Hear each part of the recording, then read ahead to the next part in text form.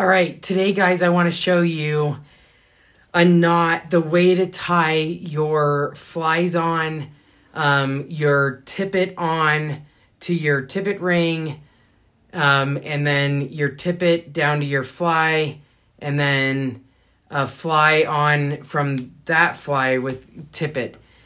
And I want to show you today the main knot and the key that changed my life when it came to tying knots, and spending half a day on the river trying to figure out how to tie my knots and keep my flies on, to spending almost all of my time on the river. And so this trick that I learned definitely changed my life when it came to the amount of frustration and the amount of time that I spent in the water with my fly.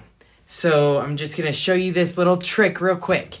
All right. So let me point my camera down here.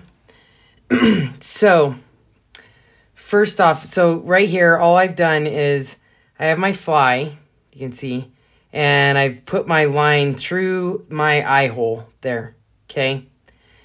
So now the key is you have your tag end here, and you take that tag end and you use your thumb and your pointer finger, and you wrap it coming forward around the line. So forward, pinch it with those two fingers. Forward, pinch it with those two fingers. Okay. And depending on how many times you want to go around, I always go around 6 times. Doesn't matter what size of tippet, whatever, I always go around 6 times, okay?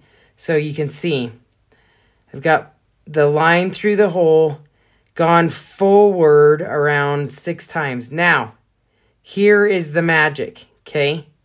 You take your tag end here, and you stick it back forward through the hole in the line right there, right before your hook. Okay, you stick it back forward through that. That's the key, to go round, and then forward back through. Okay, then you wet the line, right, and then you pull it tight. Okay, and see, that is the trick. All right, so forward, and then back through again, the same direction you're going, pull it forward.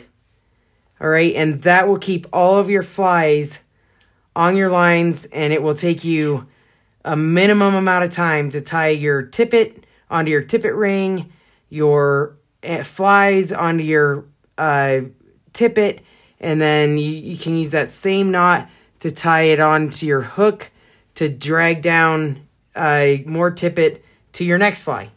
So the secret is forward, and then come back through forward when you go through the loop. Hope that helps.